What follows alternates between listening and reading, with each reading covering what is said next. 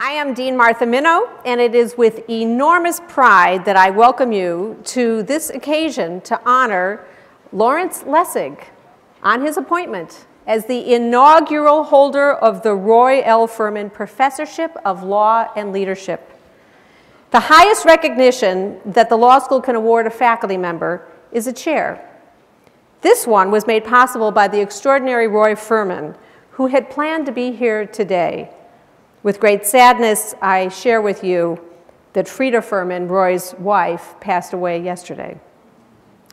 At home in New York, and that's where Roy and his daughters Stephanie and Jill are. And together with Roy, Frida was a terrific champion and a great friend of Harvard Law School. Frida wholeheartedly supported Roy's many efforts on behalf of the school. He was Reunion Gift Fund Chair, National Fund Chair, New York Campaign Chair, and he remains a trusted member of the Dean's Advisory Board. Frida herself was a dedicated supporter of the American Friends of the Israel Museum. She was a member of the Mount Sinai Medical Center, on whose auxiliary board she served for 25 years. She was a treasured friend with zest and spirit. Frida's grace, integrity, energy, and gift for life will live on with her beloved Roy, daughters Jill and Stephanie, and granddaughters Frankie and Bertie. Roy was so looking forward to this day, and our hearts go out to him and to his family. We will welcome Roy and his family to campus at a later date to mark his contributions and to honor him. For the purpose of introducing this lecture, however, I want to say a few words about him now because there's a great connection between him and Larry Lessig. Roy Furman graduated from this law school in 1963, and his vision and generosity enhanced the school every day. In fact, it's been a delight for me to connect these two absolutely remarkable people. For Roy Furman and Larry Lessig share off-the-charts intelligence, dazzling creativity, genuine human kindness, and contrarian skeptical optimism. Mr. Furman's career spans international investment banking, money management, private equity, and theatrical productions. He practiced law for a few years and then in 1973 co-founded Furman Seltz, an international investment banking, institutional brokerage, and money management firm where he served as president and CEO until '97 when the firm was sold. He is vice chairman of Jefferies & Company and chairman of Jefferies Capital Partners, a large, rapidly growing global bank with a broad range of services that operates with an entrepreneurial and creative spirit, remarkable for a firm of its span. Roy is also the vice chairman of Lincoln Center for the Performing Arts and chairman emeritus of the Film Society of Lincoln Center. And he has produced 5 Tony Award-winning plays and musicals on Broadway, and currently has 5 shows running on Broadway. War Horse, Spamalot, The Heiress, such are his shows. He had the guts and the vision to bet on The Color Purple and The Book of Mormon. He served as National Finance Chairman for the Democratic National Committee in 1992-3, and he's the former chair of the HLS Annual Fund, and a member of the decisive committee of the Setting the Standard campaign that brought us the Wasserstein Hall, Casperson Student Center, and Clinical Wing building, as well as being a fabulous and inventive member of the Dean's Advisory Board. Roy emphasizes how important it is to work with nice people and to be nice, and he's profoundly nice himself. And he recently explained how the law school has offered validation through his many careers. He said, "I am proud to have been able to establish a chair at Harvard, and even more pleased that the first recipient is the illustrious Larry Lessig." But let me tell you now a little about Larry. Before I do so, I want to make sure to acknowledge and give special welcome to Bettina Newfind, who's social justice lawyer, Harvard Law School fellow, and relevant today, Larry's friend and wife. Larry said of Roy Furman is an inspiration to every law student. He's an idealist, an artist, and an incredibly successful businessman. Larry Lessig is an idealist, an artist of the digital universe, and incredibly successful in every field to which he turns. Though he's not technically a businessman, He did major in economics and management at University of Pennsylvania and the Wharton School. He did pursue philosophy at the University of Cambridge, law at Yale, and he has built several organizations. I also know from his blog that he recently visited the Republic of Georgia, where he studied constitutional reform. He's been working with the Huffington Post and others to get elected officials on the record about corruption. And I know from his blog that his 3-year-old kept him up late the night before last. Co-creator of Creative Commons, the global nonprofit enabling sharing of knowledge through free legal tools, founder of the nonpartisan grassroots anti-corruption organization Root Strikers, director of Harvard University's Edmund J. Safra Center for Ethics. Larry's books thus far include Code and Other Laws of Cyberspace, The Future of Ideas, Free Culture, Code version 2.0, Remix, Making Art and Commerce Thrive in the Hybrid Economy, Republic Lost, How Money Corrupts Congress and a Plan to Stop It, and most recently, One Way Forward, The Outsider's Guide to Fixing the Republic. If you'd like to sit, there are seats here. You're welcome to come sit down. From his challenge to the Sonny Bono Copyright Term Extension Act to congressional testimony on the future of the internet, on network neutrality, on digital media's consumer rights, HIV and AIDS, money and politics, he brings his ideas into public debates. He will talk today about Aaron's laws, law and justice in the digital age. There are colleagues who are already planning a follow-up discussion, and he hasn't even given the lecture yet. The follow-up will take place on March 6th at 6 p.m. in this very room, and it'll focus on prosecutorial discretion and overreach with Charles Ogletree and others.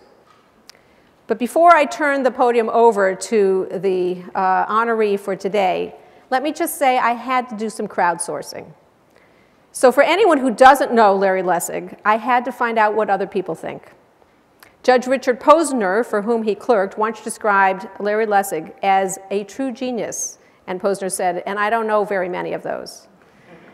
Larry Lessig's friend and colleague, Jonathan Zittrain, says, and I quote, "Larry has dominated multiple fields the way Microsoft dominated operating systems. Constitutional law was his elegant DOS. Cyber law, the entire new way of conceiving of things, Windows. And corruption is already well beyond Bing, and he's taking on as difficult a challenge." Another friend, John Palfrey, says, "Larry Lessig is a consummate teacher, leader, and mentor." Another friend and colleague, Yochai Benkler, says, "We all know Larry the brilliant thinker, careful reader, and gifted speaker. But for 15 years now, more than anything else, he has been our Lancelot, our Achilles. I'd gladly trade 50 of us all, however meticulous, however creative, however erudite or entertaining, for this one champion." The National Law Journal has twice selected Larry Lessig as one of the 100 most influential lawyers in America. Scientific American selected him as one of the top 50 innovators. Business Week has pegged him as one of 25 top e-biz leaders. But we know him as the one and only Roy L. Furman Professor of Law and Leadership. Let us welcome Larry Lessig to center stage.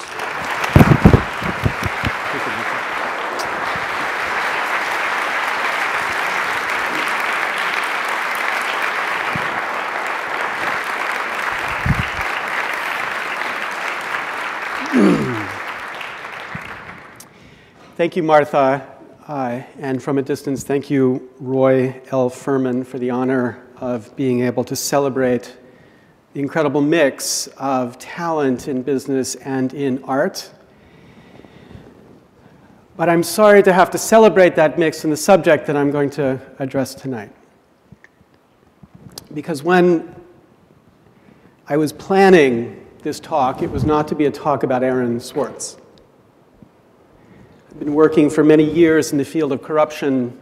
This talk was to be a step forward in that work. But when 5 weeks and 4 days ago Aaron took his life, I realized that the tumult of that experience would distract me, and I asked Martha to let me delay the talk. And then I asked her to let me talk about Aaron. These plans that were canceled evolved to a plan to talk about what we call Aaron's Law. But I need to mark this conversation by recognizing how inappropriate it is. Because these sorts of talks are to be academic. There's nothing academic about my connection to this subject. I can't promise the disinterestedness that is so crucial to the contribution that we as academics are to make. I can't even promise expertise, as this topic will force me into areas that are not my expertise. I can only approach this topic tonight not as an academic, but as a citizen and a friend who believes it is also completely not appropriate that we have been brought to this place 5 weeks and 4 days since Aaron took his life.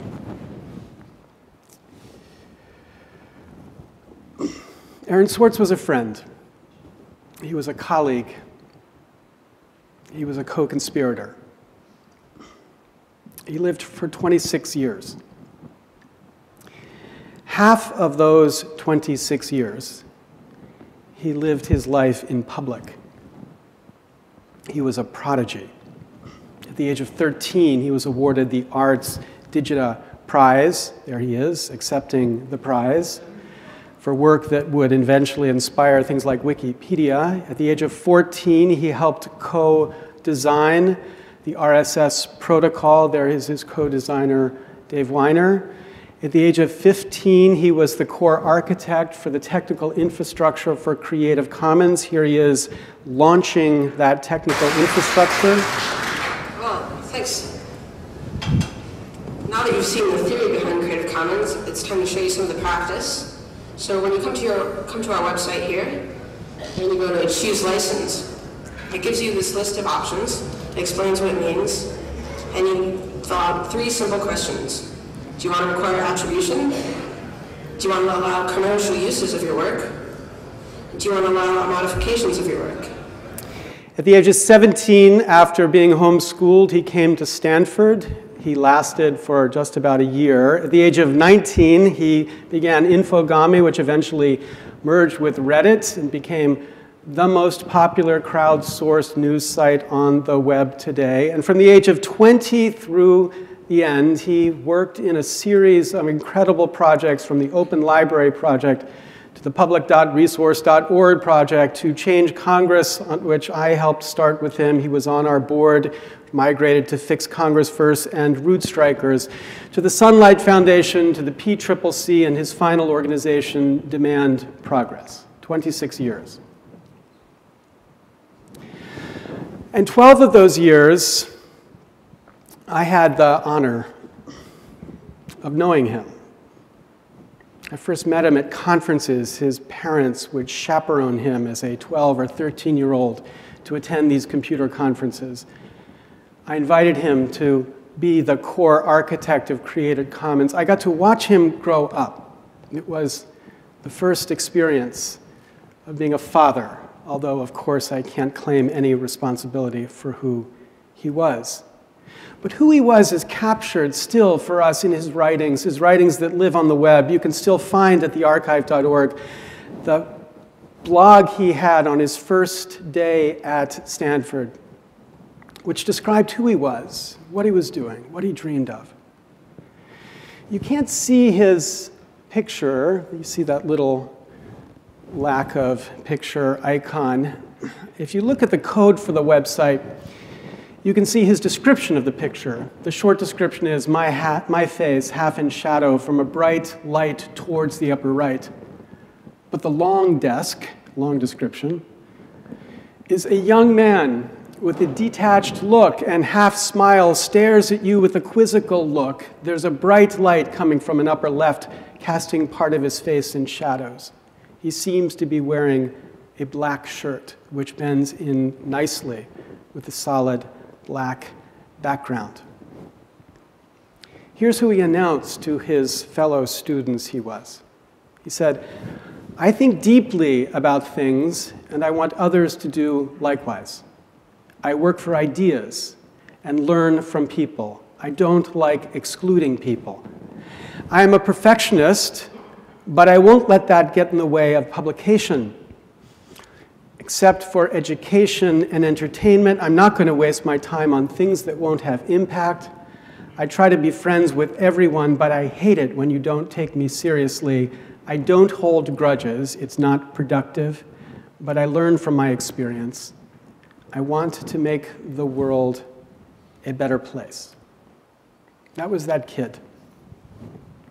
And in his early blog at Stanford University, he displayed his character as the most insightful kid I'd ever known. His first day at Stanford, he blogged, "Afterwards, we go over the do's and don'ts of campus life." These are the Stanford officials describing to him how he is supposed to live as a student.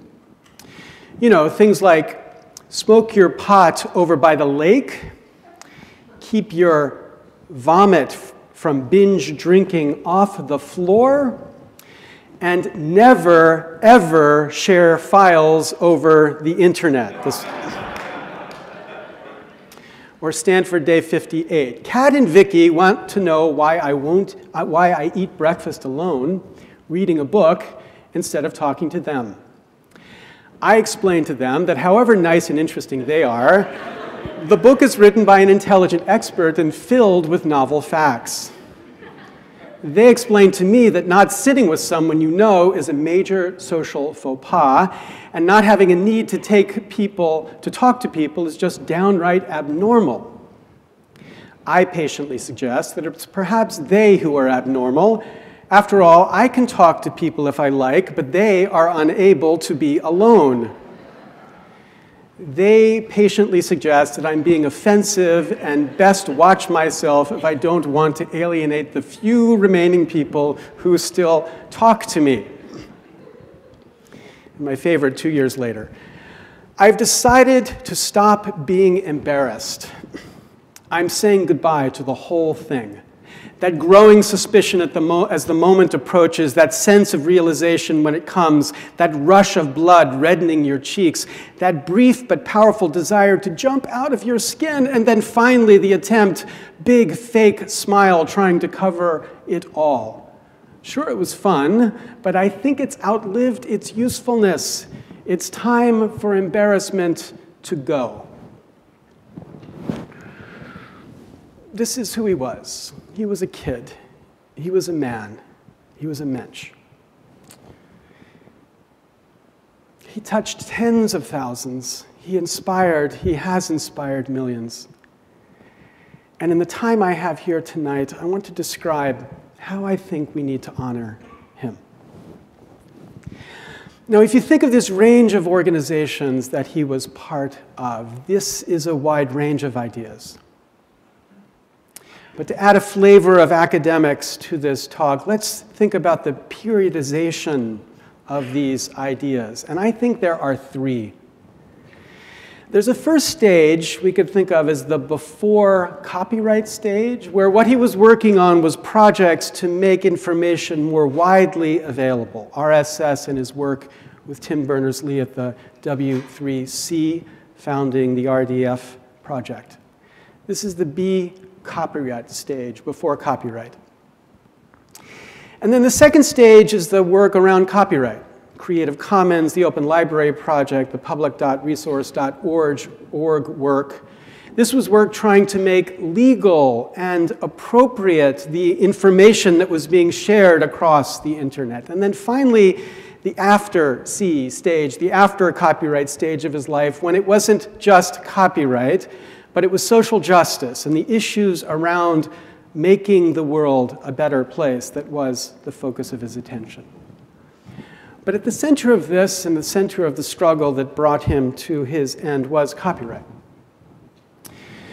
And in the debate between those who were pro and anti-copyright, Aaron Swartz was on neither side. Indeed, if you remember the president's speech when he was a candidate for Senate, and he said, "I don't oppose all wars. What I'm opposed to is a dumb war." I think Aaron could have said, "I don't oppose all copyright. I oppose dumb copyright. Dumb copyright. Copyright that doesn't serve copyright's purpose. So for example, think about this database, the PACER database, a database that has public documents about federal court proceedings. A database that makes itself available to the public, at the time Aaron was involved in this project, at 8 cents a page, begging the obvious question in the digital age, what is a page? But this project, to make this work available, this uncopyrighted data, government data available, obviously imposed significant burdens on those who didn't have the money necessary to get access to this information. So Aaron and his co-conspirator, Carl Malamud, of public.resource.org, decided they would liberate the PACER database. They would liberate it by building a script that would suck down the information from the database to a computer and then clean the data up and make it available on the web. Now, did that violate any copyright? No, there was no copyright in this data. Did it violate the terms of service? Turned out it didn't. There was an explicit permission to get access to the database that they took advantage of with the script. Did it violate any of the technical protections that were built up around this database? It did not. There were no technical protections once you got access through the permission that was granted through the terms of service. It was simply a script to access more quickly things people had the right to access. It was a loophole. A loophole. The sort of thing we have lobbyists for, finding loopholes in all of our laws, the sort of reason we have tax lawyers, finding loopholes in our obligation to pay taxes. But this was not a loophole for private gain. This was exploiting a loophole for public gain against restrictions that were not serving a public interest. Here's a second example. The United States Copyright Office has a database of all their copyrights, and they have a technology to permit you to search that database. This is a technical legal term, but that database sucks. So Aaron and Carl decided they wanted to engage in a similar liberation project. This time Carl went to the Library of Congress and, using permission given to him at the Library of Congress, snarfed all this down using a script to their computer, and then cleaned this data up and made it accessible to a whole bunch of library projects that needed this information. Did it violate any copyright? It did not. Did it violate any terms of service? It did not. Did it violate any technical protections? It did not. They once again took advantage of this loophole and unexpected use to access this public data. Now, in both cases, the critical thing to see is that the databases that Aaron was archiving were not the Sony Picture Archive database. It was not the Universal Music Group database. This was not an effort to liberate all culture and make it all free on the internet. These were targets where the restrictions made no sense. They made no copyright sense. And so he used his knowledge to evade them. And it's critical to see the reactions to these evasions. So when the PACER project became publicly known, the government sent the FBI to investigate Aaron. Literally, an FBI agent sitting outside of his home, monitoring him and following him, this potential terrorist Aaron was. But the Copyright Office response was edifyingly different. Mary Beth Peters wrote a letter in response to an inquiry where she said, there is no copyright protection in these records. They are in the public domain. The database of the online records is likewise in the public domain. It was completely appropriate for Aaron to do what Aaron had done because these restrictions were not serving any copyright purpose. These were instances, I want to suggest, of unproblematic hacking. Hacking. Now, it's not popular, it's not appropriate, especially not appropriate in a law school to say this, but we need to celebrate the activity of hacking. We need to celebrate it because, like lawyers, maybe better than lawyers, what this hacking is the use of technical knowledge to advance a public good. Use of technical knowledge to advance a public good. There is cracking There is violating people's rights. There is doing things that hurt people. That should not be celebrated, either when done with the law or through code. But hacking, using technical knowledge to advance the public good, is something that we lawyers, too, should celebrate, just as hackers do. So Aaron was a hacker. But he was not just a hacker. He was an internet activist, but not just an internet activist. Indeed, the most important part of Aaron's life is the part most run over too quickly, the last chunk, when he shifted his focus from this effort to advance freedom in the space of copyright to an effort to advance freedom and social justice more generally. And I shared this shift with him.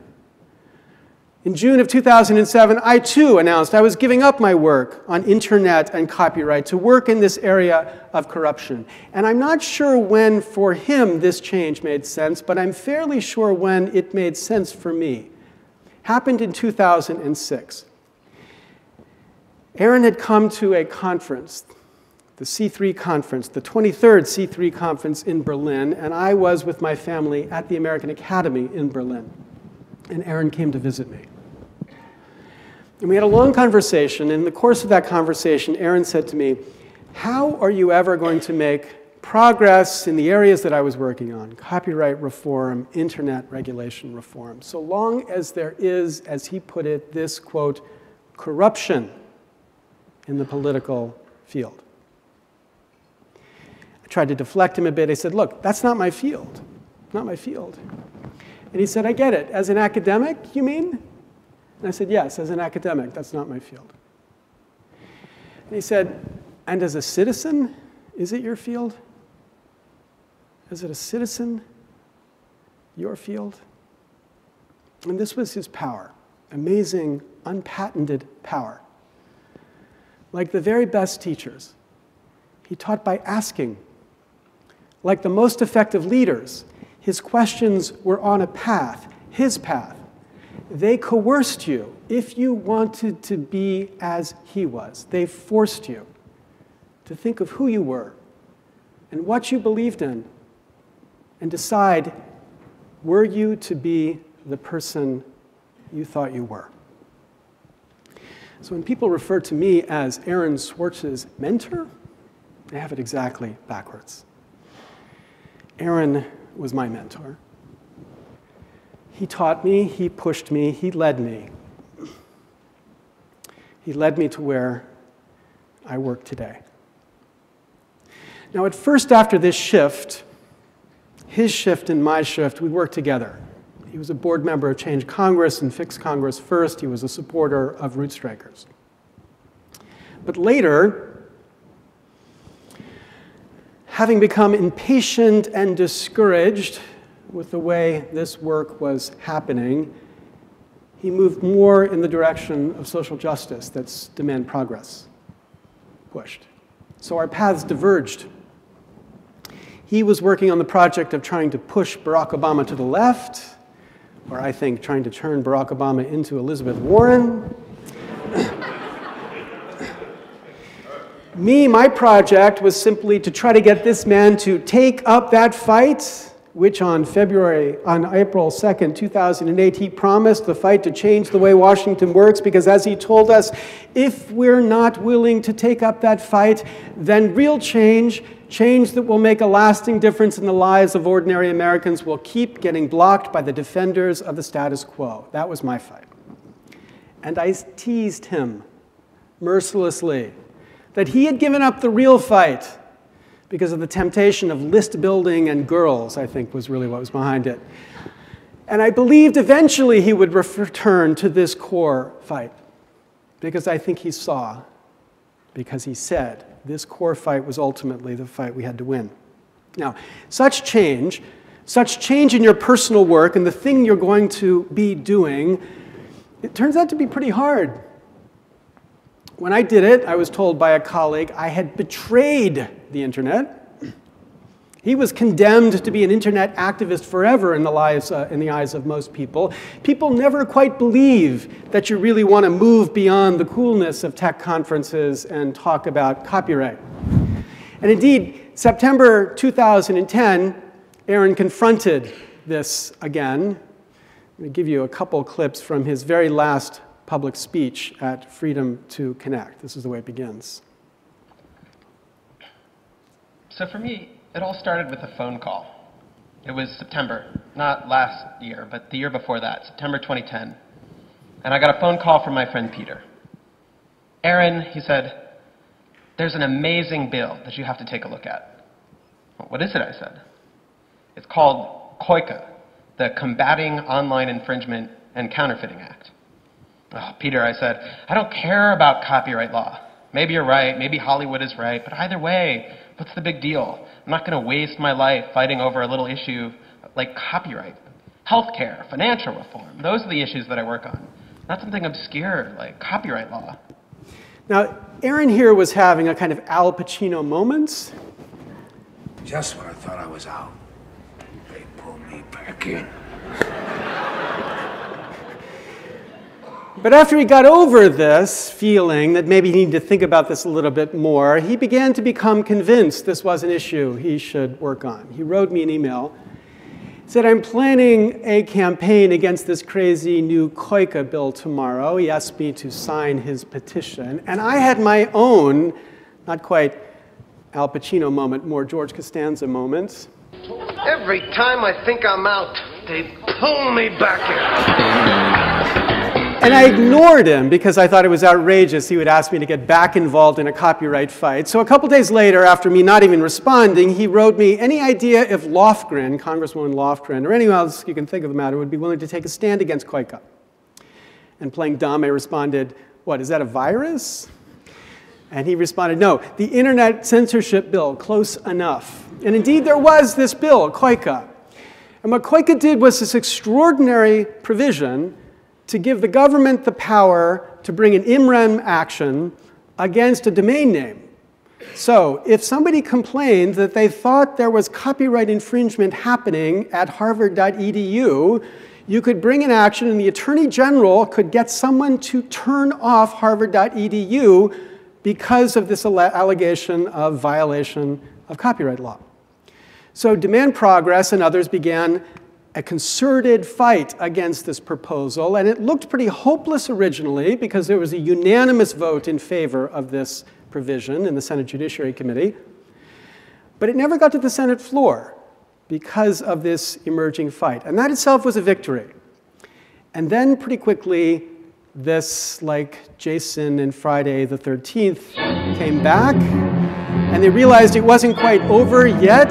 This bill had migrated and become what we now think of as the SOPA-PIPA legislation. And there was a new fight in its new instantiation to stop Congress from passing this bill. And one of the most important leaders in that fight was Senator Wyden, who had a filibuster where part of his filibuster was reading the names of every single internet activist who contacted him saying that they supported the fight against SOPA and PIPA. And eventually there was a huge victory when in the House they voted down the bill. And then there was a break for Christmas. People thought it would come back. But then after major sites went dark in January, there was a total victory as the Senate signaled it would not bring the bill up either. And here's Aaron on the victory. And that was when, as hard as it was for me to believe, after all this, we had won. The thing that everyone said was impossible, that some of the biggest companies in the world had written off as kind of a pipe dream, had happened. We did it. We won.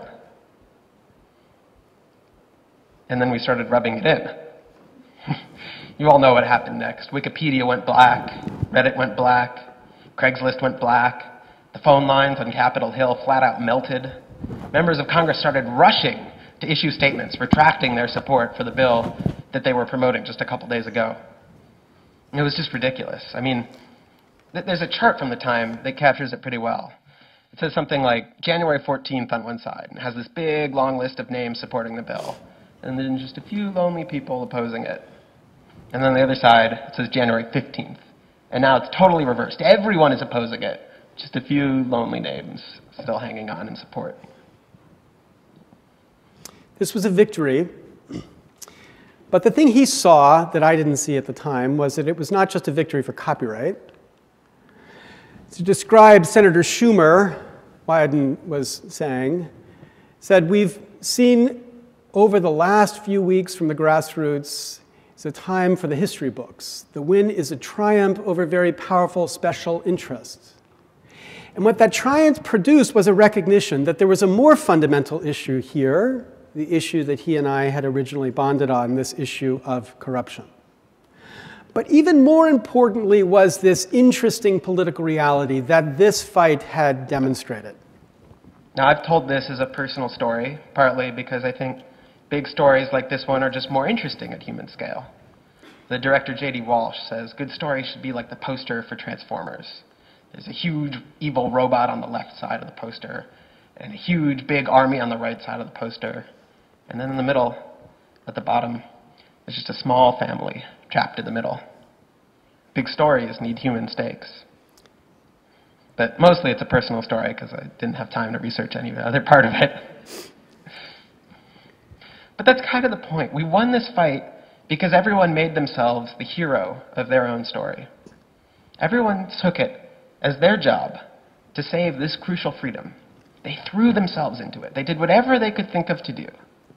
They didn't stop to ask anyone for permission. You remember how Hacker News readers spontaneously organized this boycott of GoDaddy over their support of SOPA? Nobody told them they could do that. A few people even thought it was a bad idea. It didn't matter. The senators were right. The internet really is out of control. So this was victory, total victory, and it was his last moment to reflect on it. And as you can see, anyone who knows him well, in his look, in his face, as they celebrate this speech, which turns out to be his last speech, it was a moment when he could reflect that he had done something and believed he had done something important. Now, that was shortly after he turned 25. A year before that, almost at exactly the same moment, it was not as happy. Because a year before that, he was arrested. He was arrested at MIT. He was arrested in this building at MIT, building number 16, for entering the server. As the government charged, what he had done was to break into a restricted computer wiring closet at MIT. He broke in the sense that he turned the door handle. It was unlocked. He had accessed MIT's network without authorization. Of course, MIT has an open network. Anybody is free to access the network who visits MIT. He had connected to JSTOR's archive of digitized journal articles. True, and as a Harvard fellow at the time, he was entitled to access to the JSTOR archive of digitized articles. He'd used that access to download a major portion of JSTOR's archive. Here is the legal question.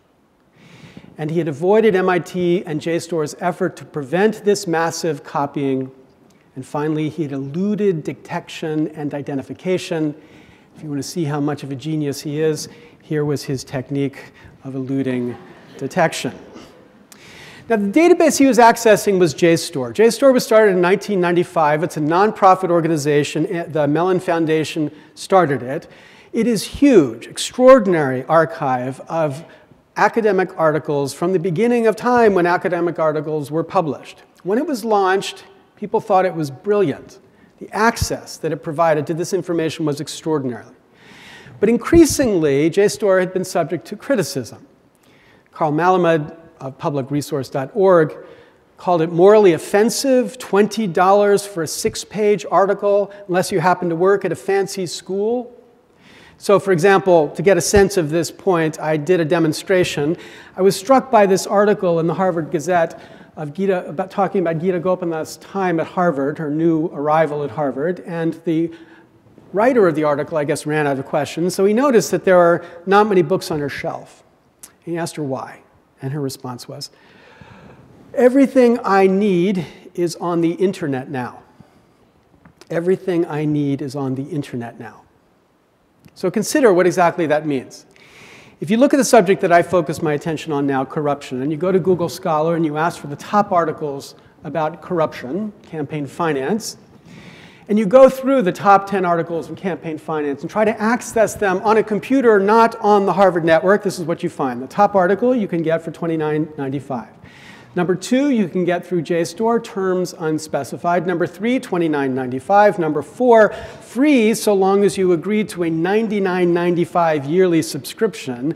Number 5, JSTOR, terms unspecified. 6, JSTOR, $10 for the article. 7, JSTOR, terms unspecified. 8, JSTOR, terms unspecified. 9, JSTOR, terms unspecified. 10, $29.95. So how accessible is this information to those not at an institution like this? Well, one of them is free for one time only. One of them, $10. 3 of them, $29.95. 5 terms unknown, protected by JSTOR. So when she says everything is on the internet now, what does that mean? It means if, and this is a big if, tenured professor at an elite university, or maybe a professor at an elite university, or a student or professor at an elite university, or students or professor at US universities, whatever, if you are a member of the knowledge elite, then you have free access. But the rest of the world, not so much. Now we should name this. We should name it outrageous. Here's Hillary Clinton giving it that name. We should name it outrageous because we built this world. We academics built this world. It flows from the deployment of copyright that we have chosen. But here, copyright is not to benefit authors, it's to benefit publishers. It's not to enable authors. There's not one of the authors on this list who get money from copyright. Not one wants their distribution of their article limited. Not one of them has a business model that benefits from restriction. Not one of them should support this system as knowledge policy for the creators here. It is crazy. It is dumb copyright policy. And as Aaron would say, he doesn't oppose copyright, he opposed dumb copyright. Now, the thing that I didn't see was just how profoundly this troubled him. Noam Schreiber has the fantastic piece in the New Republic, which recounts Aaron attending a 2008 conference in Italy. Quotes that rich people pay huge amounts of money to access articles, but what about the researcher in Accra, Dar es Salaam, Cambodia? It genuinely opened his eyes. And I hadn't, until this talk, put these things together to recognize that it was after his attending that conference that he wrote anonymously, although the contact email was his email, so it wasn't so anonymous, the Guerrilla Open Access Manifesto. And the Guerrilla Open Access Manifesto has a lot to it, but here's the part I want you to focus on. He says, information is power. But like all power, there are those who want to keep it for themselves. The world's entire scientific and cultural heritage, published over centuries in books and journals, is increasingly being digitized and locked up by a handful of private corporations. He talked about open access, the choice authors now make to make their work freely available. But he said open access will only apply to things published in the future. Everything up until now will have been lost. That is too high a price to pay. Forcing academics to make money to read the work of their colleagues, scanning entire libraries but only allowing the folks at Google to read them, providing scientific articles to those at elite universities in the first world, but not to children in the global south. It is outrageous and unacceptable.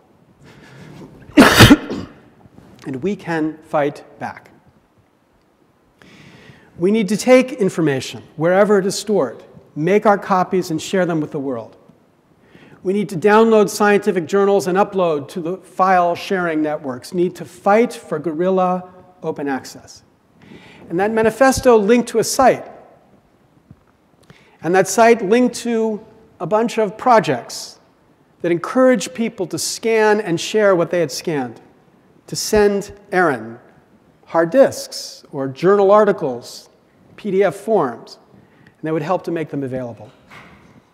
Now, 2 years later, he attended a conference, this time in Budapest, where this issue came up again. And at that conference, I'm told, he learned that JSTOR had been asked, how much would it cost to make this available to the whole world? What would we have to pay you? And the answer was $250 million. $250 million. And it's immediately after that conference that it's clear Aaron begins the actual work that brought him into the crosshairs of the government. And here he is talking about this shortly after that conference. Everything up to now, all of those journals, all that scientific legacy going back to the Enlightenment, that's still behind locked gates. But you have a key to those gates. And with a little bit of shell script magic, you can get those journal articles. You can download copies of them. And once you have a copy, theoretically, you could make it available to everyone. And if you don't know how to make it available to everyone without getting caught, you can go to GorillaOpenAccess.com and find my mailing address.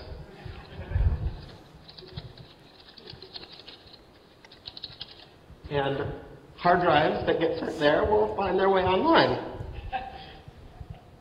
Feel free to visit the website using Tor if you want to protect your anonymity. Same goes for any other caches of data you guys may have that need to find a gentle home, scanned books perhaps. I mean, this isn't the biggest problem in the world, but I think we should understand this is a serious problem. In the same way that people did civil disobedience, broke the rules for the civil rights movement, there are people who now chain themselves to nuclear power plants to prevent the Earth from imploding. It's actually a serious problem that the vast majority of the planet doesn't have access to our accumulated scientific knowledge. And I think it might be worth a little bit of shell scripting and breaking a couple rules to solve that problem. Shell scripting and breaking a couple rules. Now, Aaron never spoke to me about this plan, shell scripting and breaking a couple rules. In my view, which he knew, the issue was much more complicated. Not the copyright issue, completely with him on that. The what to do about it issue. In my view, organizing to force change was fine, but I was not so clear on what he was calling civil disobedience. I was not so clear because the facts here are special.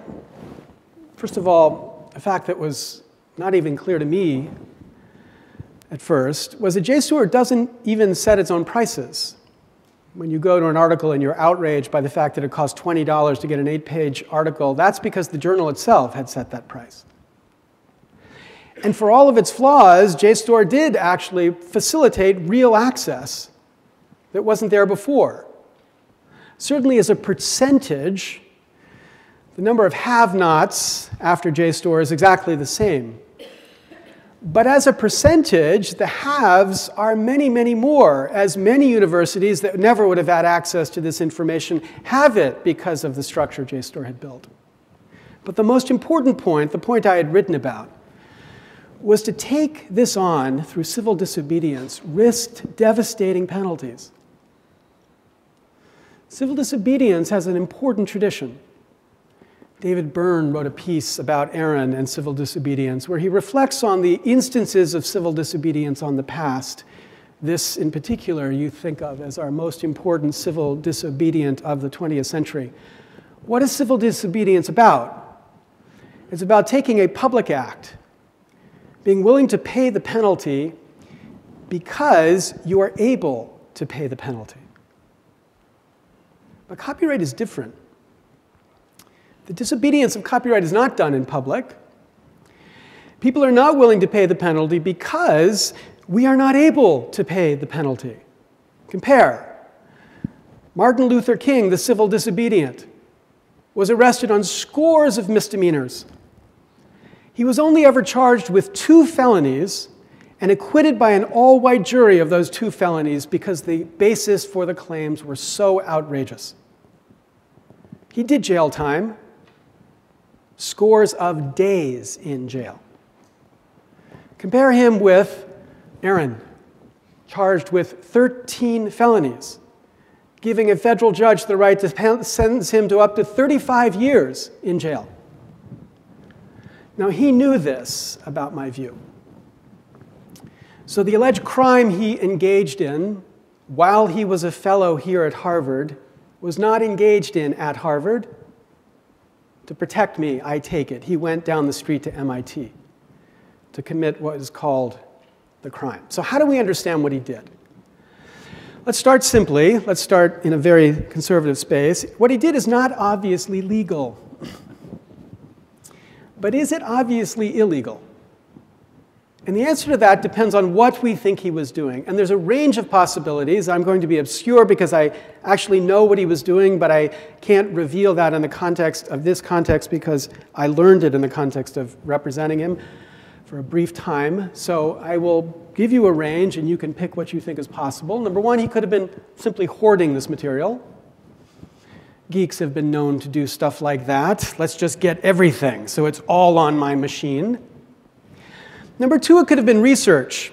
When he was at Stanford, he worked with this Stanford law student on a project to evaluate the corruption in legal scholarship. And what he did with this project, with this woman, was to download all of the journal articles from Westlaw using one of his shell scripts, and then to read through the first 3 footnotes of those articles to identify funding sources for all of those articles, and then use that information to try to evaluate whether the funding source might have been related to the actual conclusion of the article. None of the material was made available outside of Westlaw, so none of it was distributed. It was just solely for the purpose of doing this evaluation of the integrity of legal scholarship. Number 3, he could have been intending to liberate the work for the third world. That was the point that Noam's piece brings to the fore. Number 4, he could have been intending to liberate it for the whole world. That, at least, is the sense of the guerrilla open access movement. And number 5, in theory at least, he could have been trying to make a lot of money. Because if it was worth $250 million to JSTOR, what could he have gotten for it on the black market now? As much as we academics think of ourselves, none of us think that our articles are worth squat on the black or white markets. So let's just wipe this one off the possible list of what Aaron might have been doing and focus on the other 4. How could doing these 4 things be wrong, or what kind of wrong could it be? Well, I'm going to focus on 2. One is copyright, and the other is the Computer Fraud and Abuse Act.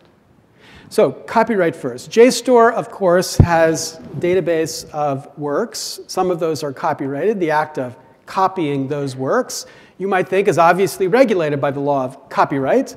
That's what the word is, copyright. Obviously, but obviously false. Because, of course, the history of copyright law has not been a history of regulating copies. The first copyright statute regulated printing, reprinting, and publishing. The word copy only enters our statute in 1909 when it gets appended to the traditional list, copy. But according at least to Lyman Ray Patterson, it was something of a typo. It was a mistake because the word copy is what you use to refer to what you did with a statue. It's not what you would use to refer to what you did with a book, which means this was an accidental addition, but once the word was in the statute, it took on its own life as technology encouraged ways for people to, quote, copy. Which means that each of these activities, regardless of their ultimate effect on the underlying business model of the entity that was being copied from, triggers copyright law because they produce a copy. But interestingly, if you look at the indictment and in the superseding indictment, neither of them charged copyright infringement. Didn't even mention copyright. So why is that? Well, one, it might have been harder. Many of these articles were in the public domain, others were in private domain. Proving all that would have complicated the matter. But I think the real reason is, number 2, JSTOR very quickly signaled to the government they didn't want to have anything to do with this case. They did not believe it should be prosecuted. They were not going to cooperate, and they would have had to cooperate to make it compelling for them to have the copyright case they would have had to pursue. So if it wasn't copyright, then it was the Computer Fraud and Abuse Act statute from the 1980s, which is long and complicated, but has 2 critical parts. One which criminalizes accessing a computer system without authorization, and the other which criminalizes exceeding the authorized access the system has given you. So without authorization, that means stuff like stealing a password or using technology like this to go and hack into a system by guessing a password.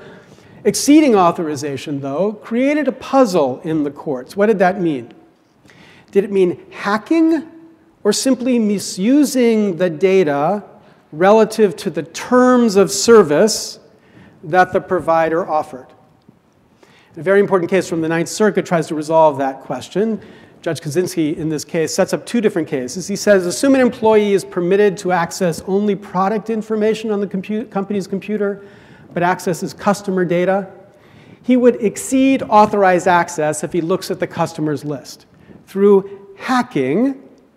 And by hacking, he meant, as he specifies at the end of the opinion, the circumvention of technical access barriers. He distinguishes that case from a second. The language could refer to someone who has unrestricted physical access to a computer, but is limited in the use to which he can put the information. For example, an employee may be authorized to access customer lists in order to do his job, but not to send them to a competitor. Now, this is a different sort of restriction between these two kinds of unauthorized access. One is a restriction of code.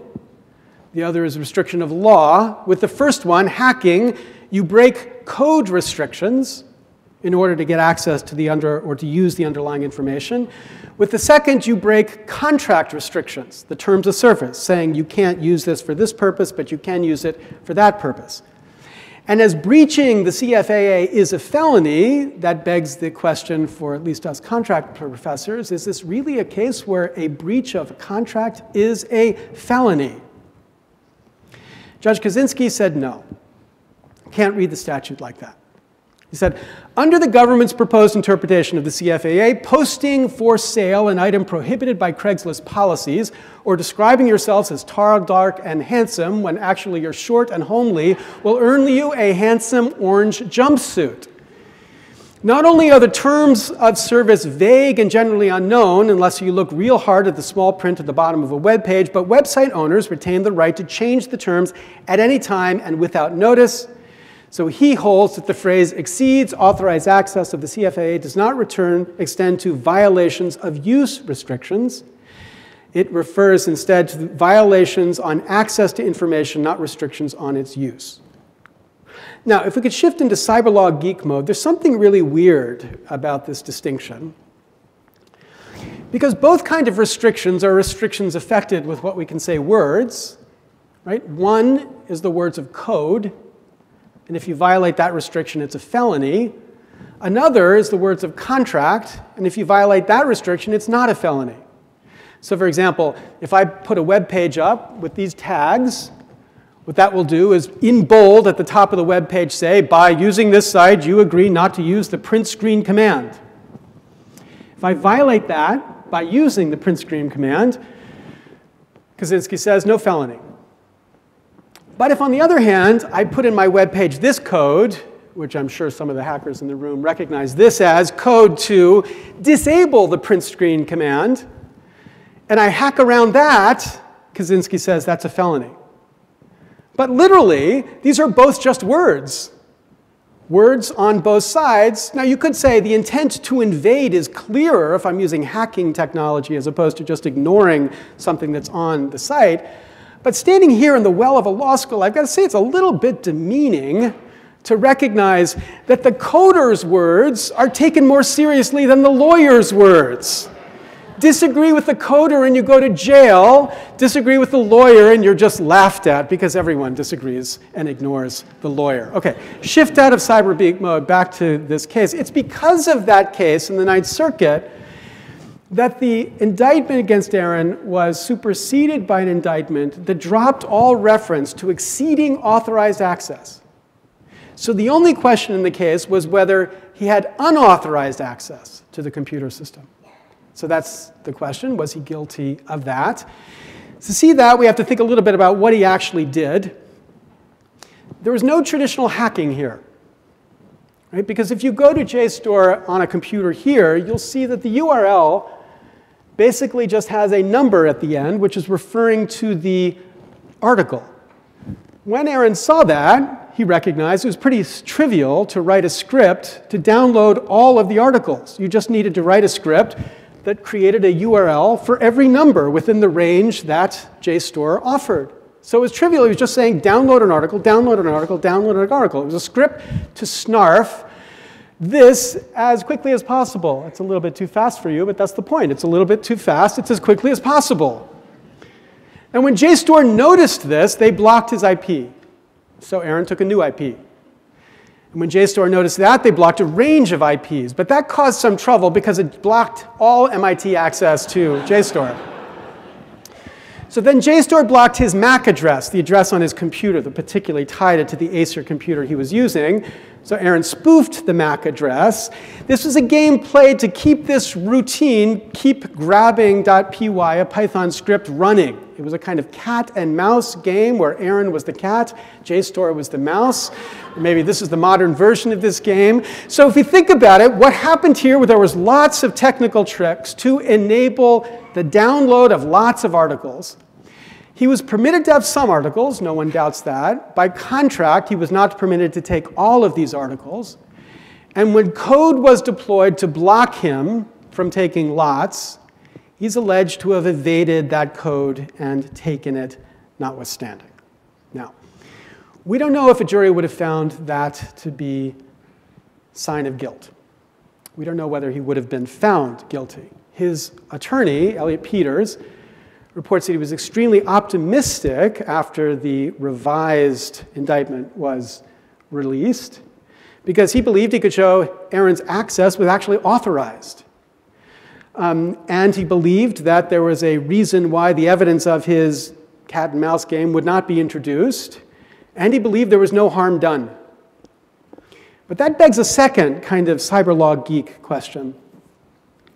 So the ambiguous nature of harm in the context of cyberspace. Because think about this question of harm in two separate cases. First, there was no ambiguity about the harm caused by this civil disobedience. Now, I'm all for it. The harms that he caused by engaging in the civil disobedience that he engaged in, I support, I celebrate. But there was real harm there. Disruption, interruption, all sorts of costs in order to deal with the protest which his civil disobedience was supporting. But there is an ambiguity about the harm caused by something like this. You know, if you're just downloading articles, then you could say it may be causing harm. Depends on the articles, depends on its potential use. But if you're doing something like downloading credit card data, then it's certainly causing harm. So the harm is ambiguous, leading the statute to be ambiguous, meaning the prosecutors have to tie the prosecution to the intent. Here, their claim was that Aaron intended to distribute this through file-sharing networks. Now, it's important to notice that of the four possible things he was doing, that's actually not true about the first two. If he was doing hoarding or research, there was nothing about distribution involved. It's not even clear about liberating with respect to the third world. Third world notoriously doesn't have great internet access. The alternative modes of distributing might be actually physical devices that are located in universities around the third world.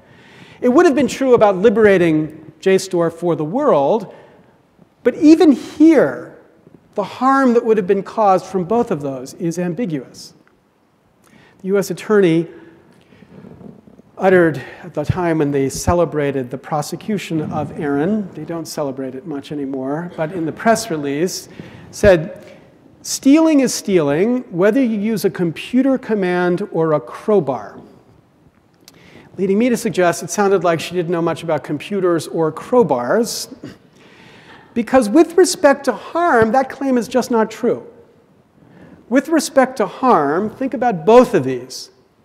For third world liberation, the third world had no access to JSTOR. The access Aaron would have granted would have been no harm to JSTOR. And even with respect to the first world, there is not a single institution that pays JSTOR that would then say, there's no need for us to pay for JSTOR access because our professors can get it illegally on the BitTorrent servers. So there was zero market harm here, which is why JSTOR wisely and quickly said, we don't have a dog in this fight and we don't want you to pursue it. So when you think about this point of committing crimes with a computer or a crowbar, the point to recognize is that computers are sometimes harmful. Crowbars are always harmful, which evokes perhaps the most quoted letter in the history of the United States from a United States president quoted in this law school, letter of Jefferson to McPherson, explaining why, in fact, this was true. As Jefferson wrote, "If nature has made any one thing less susceptible than all others of exclusive property, it is the action of the thinking power called an idea, which an individual may exclusively possess, so long as he keeps it to himself, but the moment it is divulged, it forces itself into the possession of everyone, and the receiver cannot dispossess himself of it. Its peculiar character, too, is that no one possesses the less because every other possesses the whole of it. He who receives an idea from me receives instruction himself without lessening mine, as he who lights his taper at mine receives light without darkening me. That ideas should freely spread from one to another over the globe for the moral and mutual instruction of man and improvement of his condition seems to have been peculiarly and benevolently designed by nature when she made them like fire, expansible over all space without lessening their density at any point, and like the air in which we breathe and move and have our physical being, incapable of confinement or exclusive appropriation until the Computer Fraud and Abuse Act. These harms can, but they need not, produce harms. And so what this shows is that we need prosecutors who can tell the difference, between Aaron and evil. Judge Kaczynski reported that in response to his questions at the oral argument at Nosal, the government assures us that it won't prosecute minor violations. But the most striking thing of this prosecution is that the more they knew about Aaron, the more vicious they became.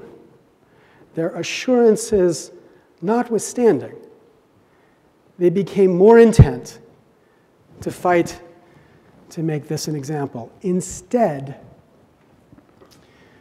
of just simply saying, I'm right, they adopted the ethic of I'm right and therefore I'm right to nuke you. They bullied, as I've said. They played an example justice game. They teach him a lesson here, a lesson that was lost on him and therefore lost for us. Now, you don't need to believe that Aaron was right to see why what the government did here was wrong. Even if it was right that he committed a crime. Still, it was wrong for them to behave so disproportionately in response to that crime. In an age where the architects of financial disaster dine regularly at the White House, or when, as Elizabeth Warren last week got us to recognize, regulators can't even find a reason to take a bank to court, what interest, what reason, why did the government need to insist that this boy be labeled a felon? Henry David Thoreau, on civil disobedience, wrote this: "Unjust laws exist. Shall we continue to obey them? Or shall we endeavor to amend them and obey them until we have succeeded? Or shall we transgress them at once? Men generally, under such a government as this, think that they ought to wait until they have persuaded the majority to alter them. They think that if they should resist, the remedy would be worse than the evil. But it is the fault of the government itself that the remedy is worse than the evil. It makes it worse. Why does it not cherish its wise minority? Why does it cry and resist before it is hurt? Why does it not encourage its citizens to be on the alert to point out its faults and to do better than it would have them? 5 weeks and 4 days after the hopelessness of this fight overcame him, I still want to know why. But the question here is, what should be done? Immediately after his death, Zoe Lofgren, you remember her from Aaron's first thought about maybe there is one congresswoman who might possibly see the idiocy in COICA. Zoe Lofgren wrote to say she intended to introduce something she wanted to call Aaron's Law. But not in Congress. She introduced it first at Reddit. And she asked the people on Reddit to comment on the bill, and there were thousands of these comments, and then she took those comments and redrafted it in light of those comments and now has submitted it. EFF identifies 3 crucial things any new bill should do. It cannot criminalize violation of private agreements, must allow people who have access to the information do it in an innovative way, and the penalties need to be proportionate to the computer crime. They believe this draft bill would work to achieve the first 2 of these elements. And I believe this is an incredibly important and significant and valuable piece of legislation, and it's enormously fun to see a bill where Zoe Lofgren and Darrell Issa stand on the same stage supporting the reform. Indeed, at the memorial service at the Capitol, this is Darrell Issa. Darrell Issa giving a speech about how he celebrated Aaron's desire to, quote, stick it to the man, end quote. And this was an amazing event. It was filled with members of Congress. Now, as most members of Congress, it was filled with members of Congress who came for 10 minutes or 15 minutes, most of the time sat there with their BlackBerry, all of them wanting to speak except for one, this woman, Elizabeth Warren, who sat through the whole of the event, asked not to speak, didn't once look at her BlackBerry, but tried to understand the tragedy which we were talking about. This bill would be great. Aaron's Law is great, but there should be no illusion. Aaron's Law is fundamentally incomplete. Aaron was a hacker, but not just a hacker. He was an internet activist, but not just an internet activist. He was a political activist, but not just a political activist. He was a citizen who felt a moral obligation to do what he believed was right. And if he was guilty here, it was because he acted on that view of what was right. And we need to act to respect that act of citizenship, to think beyond what Aaron did, to think beyond what was done to him, to think about the ideals he gave everything in his life to, and to make those ideals the law. So obviously, first, we need to fix the CFAA. But the list of Aaron's laws is more than this one. Number 2, we have to fix dumb copyright. For we are here in part because of dumb copyright laws. For example, what got me into the copyright activist space was a statute in honor of this great American, the Sonny Bono Copyright Term Extension Act. Statute which extended the term of existing copyrights by 20 years. The question Congress was to ask when they passed this statute was, did it advance the public good? So obvious was it that you couldn't advance the public good by extending the term of an existing copyright, that when we got a bunch of economists to join a brief attacking the bill in the United States Supreme Court, this liberal left-wing, this is Milton Friedman, right-wing Nobel Prize-winning economist, said he would join the brief only if the word no-brainer was somewhere in the brief. So obvious was it that you couldn't advance the public good by extending the term of existing copyright. But apparently there were no brains in this place when Congress unanimously extended the term of existing copyrights. What there was more than $6 million in contributions from Disney and related corporations eager to see their copyright extended, the public good be damned. Or think about this example. This is a bill called the Research Work Act. Background to this bill is a policy of the National Institute of Health that says that all government-funded research after 12 months has to be available for free download. There are companies that don't like this. They don't like this because despite the consumer price index rising like this over the past chunk of time. Their cereal price have risen like this. They realize they're making an enormous amount of money by selling access to these articles, including articles that have been funded by the taxpayer. So what this bill does, the Research Works Act does, is ban the government from promoting open access for government-funded research. Why? Well, according to the press release, when the bill was released, it would save American jobs. Raising the puzzling question, how, when you increase taxes, do you get more jobs? Because effectively, we have to pay for the research twice, one once it's produced and one when we're going to get access to it. Second, it was said to advance the public interest in the important peer review publishing system. Forgetting, of course, that peer review is free. Nobody gets paid for peer review, and there are important journals like the Public Library of Science that have open access as a way of making work available without the need to control exclusive rights. So what explains this bill? I have no idea, but here's what MapLight points out. The people who support the bill got 6 times as much funding from interests that were affected by the bill than people who opposed it, and the person introducing it literally got 40% of the contributions from Elsevier and related corporations that they gave to anybody in the United States Congress.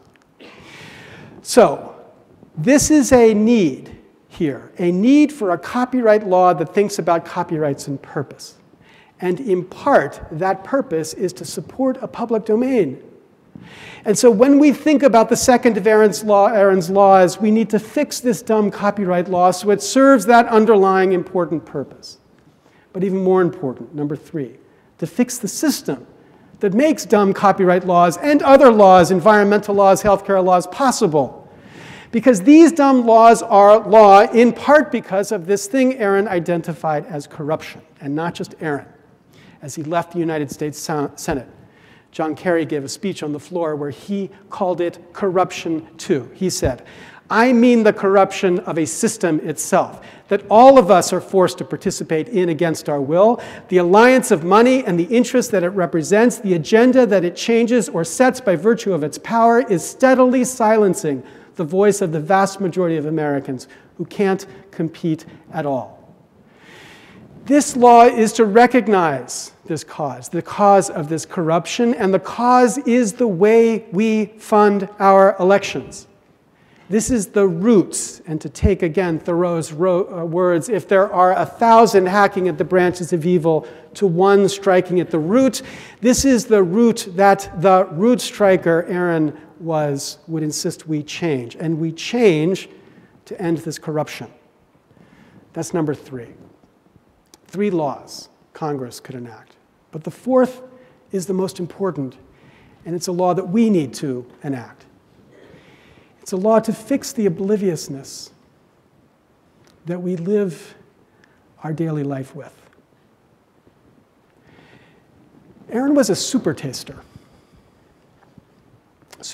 with food. It was really hard to have him to dinner because he couldn't eat anything because everything was overwhelming in its taste. He could only eat the blandest of food. But he was also a super taster about injustice. He just didn't get the obliviousness that he saw around him to injustice, individual, institutional. And there was obliviousness here with respect to this case. In institutions and individuals within the institutions, individuals who did nothing to bring a system around to recognize the insanity of what was being done. Now, not just obliviousness, there are plenty who did plenty. John Palfrey, John Zittrain, Hal Abelson, Joey Ito did an extraordinary amount, plenty to try to get the system to recognize it, but none of us did enough against that obliviousness. And against that obliviousness, Aaron faced it with a certain earnestness, a certain brilliance, a certain utter simplicity, asking the question, why? Could it really be true? That this is what was going to happen to me because of a few scripts and breaking a few rules. And he asked us as citizens to explain why. How could we justify this?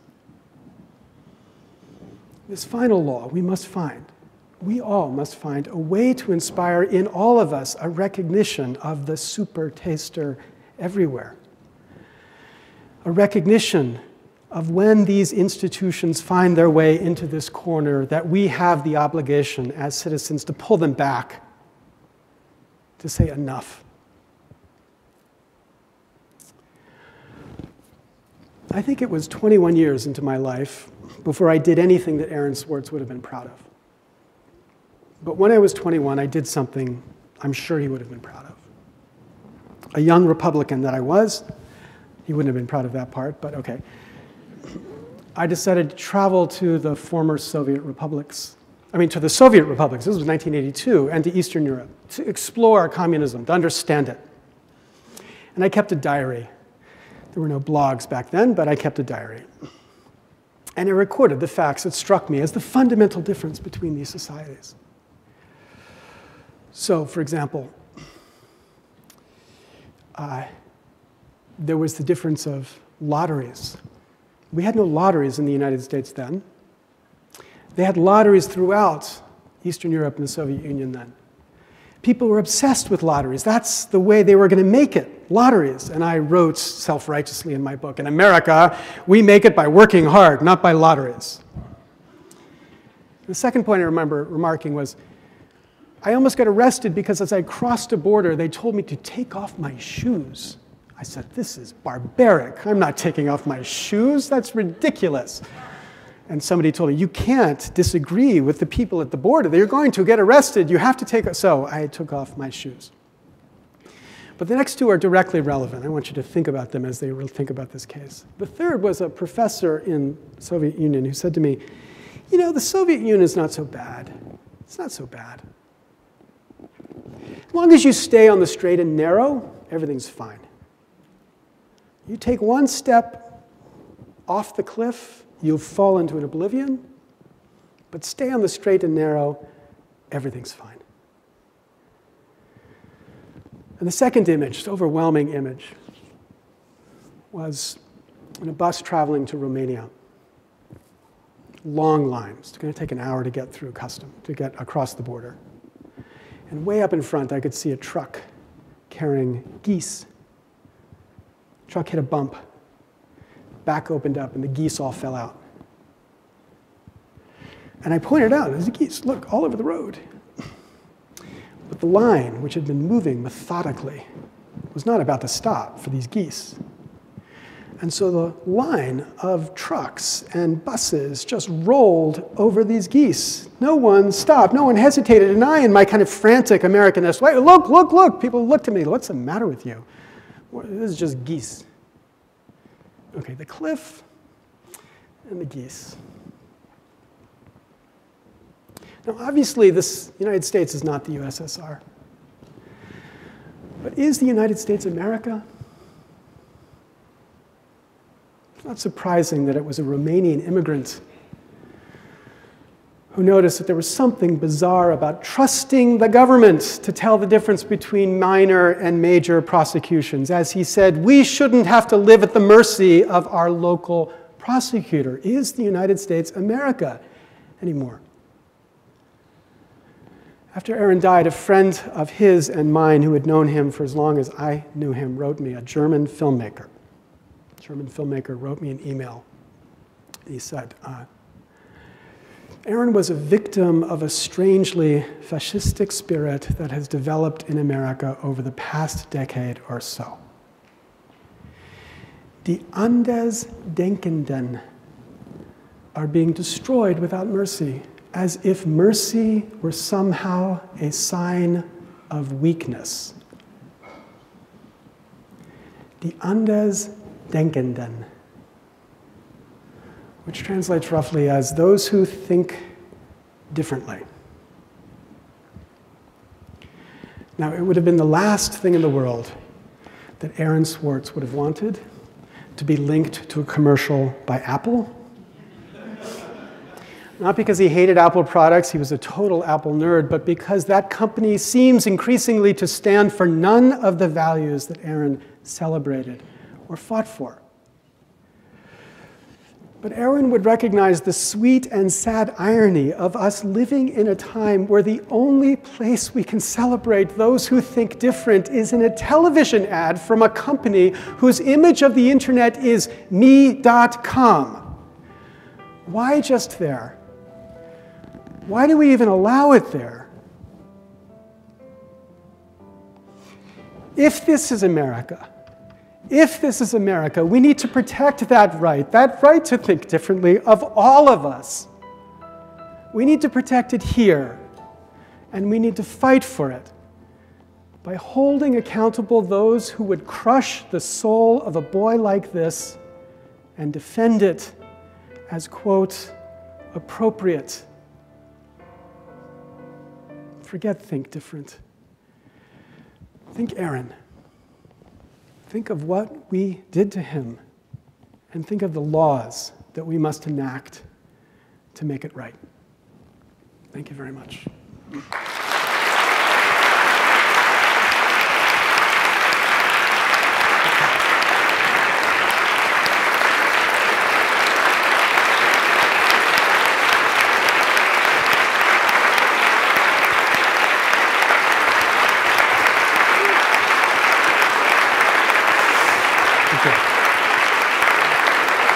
Yeah, sure.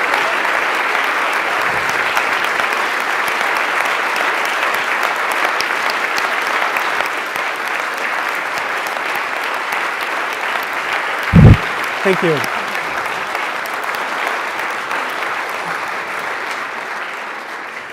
So I'm happy to take a couple of questions. And I see my contract students here, so I can just cold call on them. Schulman, you! Yes, sir.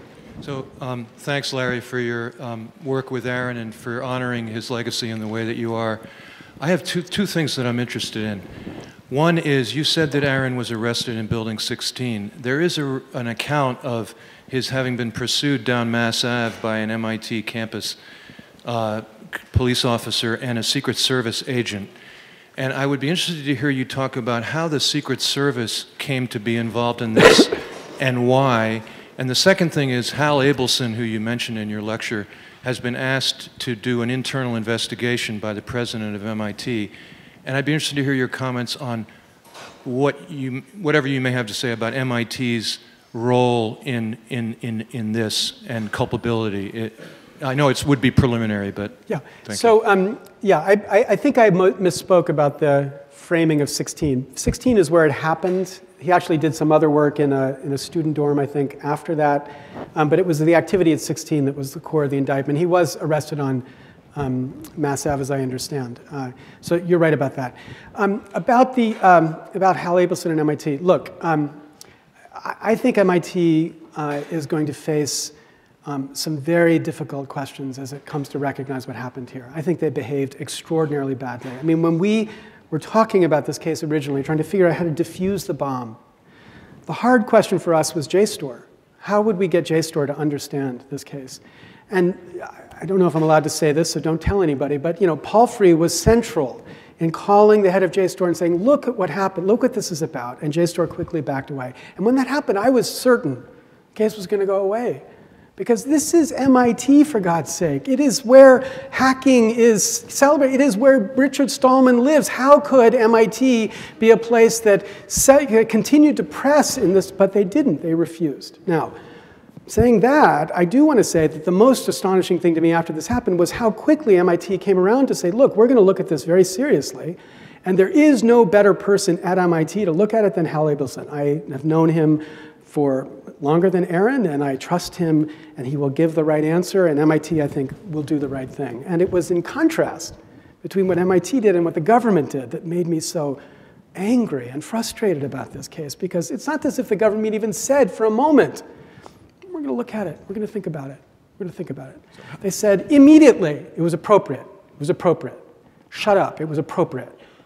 Now, the reaction of the world suggests the government lives on Mars, and they don't recognize this. And this is the question, like, how do we bring them back down? And, Judge Girdner very quickly sort of gave us a sense of her own recognition of the reason for this gap inside of a prosecutor's office. I think we need more conversation like that, because prosecutors have no liability for what they do, none.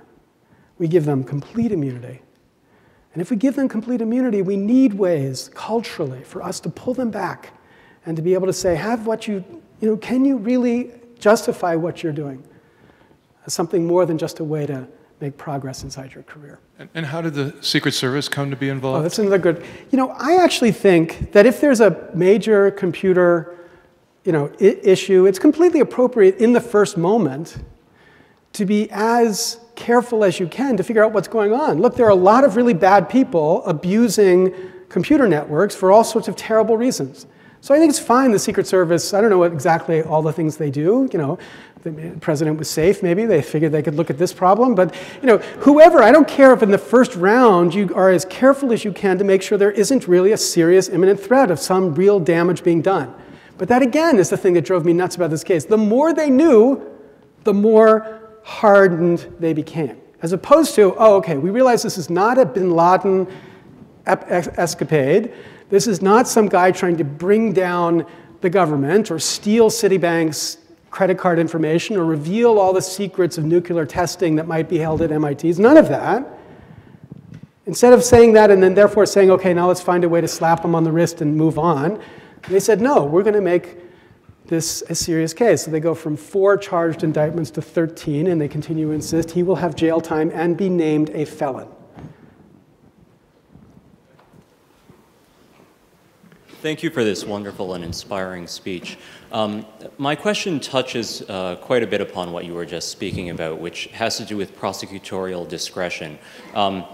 You mentioned in your speech that a friend of yours had said that this has become a greater problem perhaps over the past 10 years.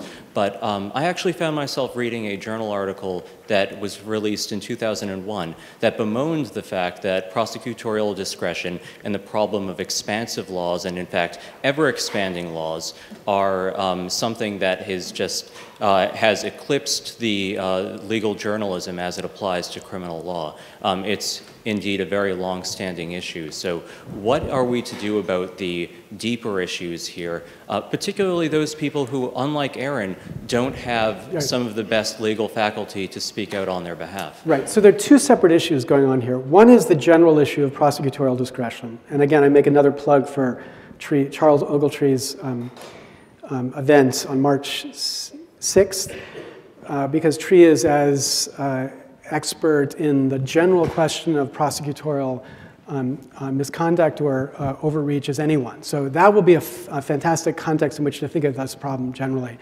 But the particular problem that I think we can distinguish from that is the way in which computer laws are being framed, right? So it's the fact that to make yourself a civil disobedient here is to throw yourself off the cliff, as opposed to expose yourself to 30 days in jail because you sat down at a lunch counter. And it's the extremism here that I think originally might have been justified in the context of we don't know about computers, let's just say everything is illegal and then we'll trust the prosecutor.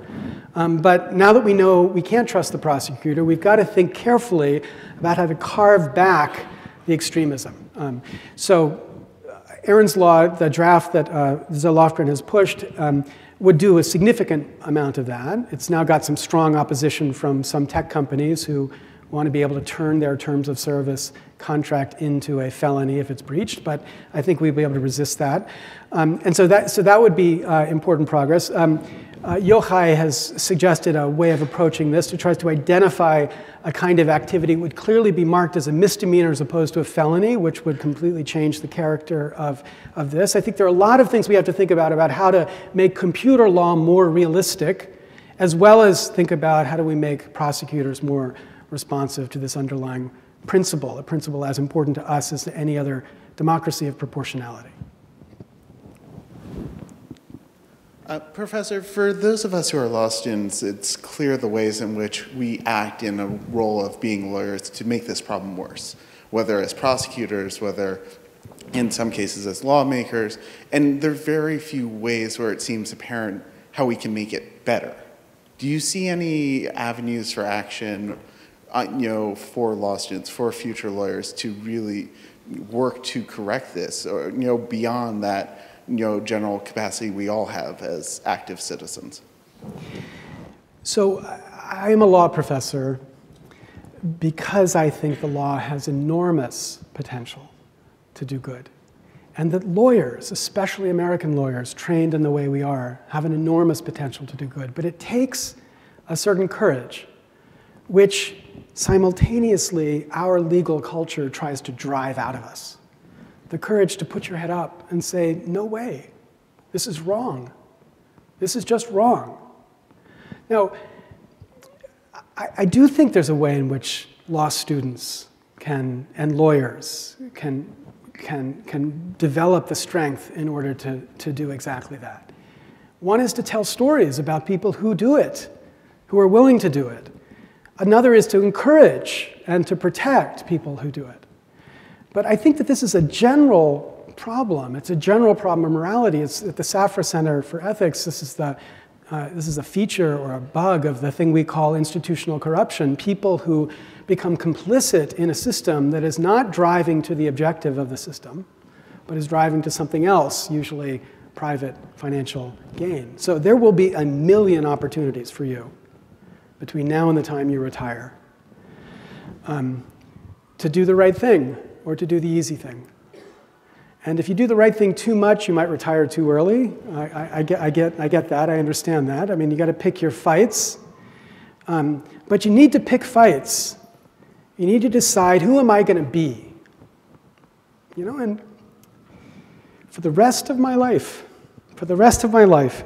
it will be that quizzical smirk of this kid looking at me and saying, yeah, as an academic, but as a citizen, that will force me in everything I do to think. We're paid enough to afford to be able to do what's right. We have to do that. That's the only, and we especially. This is the only profession that has this at its core of an ideal. So yes, you can and you should, and I hope you will. I'm going to ask a related question to the question you just asked.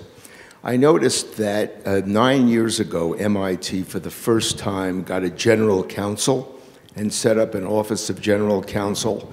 And in the last case in which I represented an MIT student, it was obvious that it was the lawyers who were running the prosecution of the student rather than any faculty members. My question to you is whether my sense that the universities have been taken over by the lawyers, the general counsel, and no longer run by the educators might have something to do with MIT's attitude. I can't wait to see the Abelson report, but I have a sneaking suspicion of part of the answer. And so lawyers, I agree with what you just said, lawyers can be part of the answer and the solution, but I also think they're a huge part of the problem. Some, maybe. I think the Abelson report is a more complicated set of responsibility. It is true the faculty have stepped back from taking responsibility at MIT for decisions like prosecution decisions, but it's not so much that lawyers have taken over as that the security division has taken over, the police themselves, the MIT police. So there's going to be a question of responsibility, and I'm the first to jump on lawyers, but I'm also the first to say that this is the pool we have of people who can articulate reasons why what we need to do is better than what we've done. Let's take one last question. I wanted to go to the third law that you proposed because I think it is really frustrating to do social justice work and to see things overturned and to see the massive pile of money that looms on the other side. And even, in Massachusetts, we had the clean elections law, and then that was overturned. And attempts to change the redistricting also never happened. And it's because the people that we already have in there are benefiting from the current system, even if they pay lip service to how much they might despise it. And so I was wondering if you could expand a little bit on how you think we might get around the chicken and egg problem with campaign finance? Yeah, so the complete rationalist in me says, the odds of us winning, almost exactly zero. Almost exactly zero. Because the enormous benefit to the insiders of this system can only be overcome if you have political power equally as strong. And the problem is all the political power is inside that system, right? So what's our resource? And so when they think of it as a completely rational way, I wouldn't suggest anybody spend any of their time working on this issue. Too late. So why do I spend all of my time working on this issue? So this is a story I've told a bunch of times. Let me just tell it one last time, and then. So I write about this in my book. I was speaking at Dartmouth. A woman said to me, "Professor, you've convinced me. You've convinced me. This is completely hopeless. There's nothing we can do." And as I write in my book, when she said that, I had an image in my head of my kid, who then was about 6. And I thought, what if a doctor came to me and said, "Your son has terminal brain cancer, and there's nothing you can do"? Would I do nothing?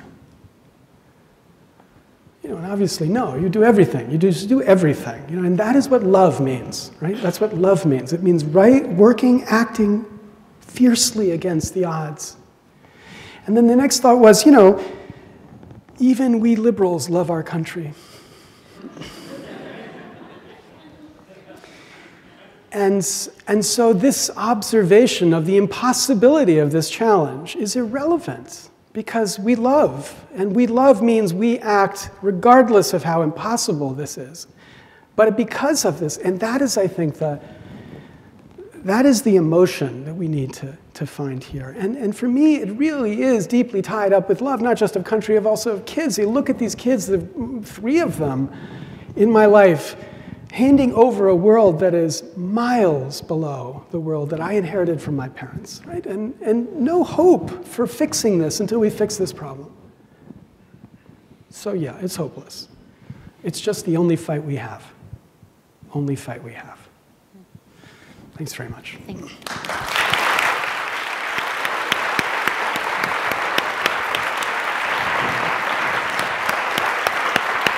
You can't sit down.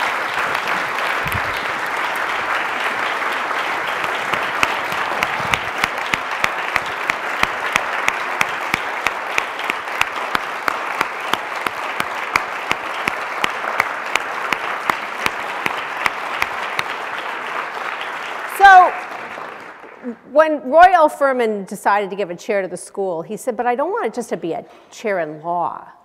I want it to be a chair in law and leadership. I cannot think of a more deserving person for this chair, but there's one more thing you have to do, Larry, which is you have to sit in it. Here it is.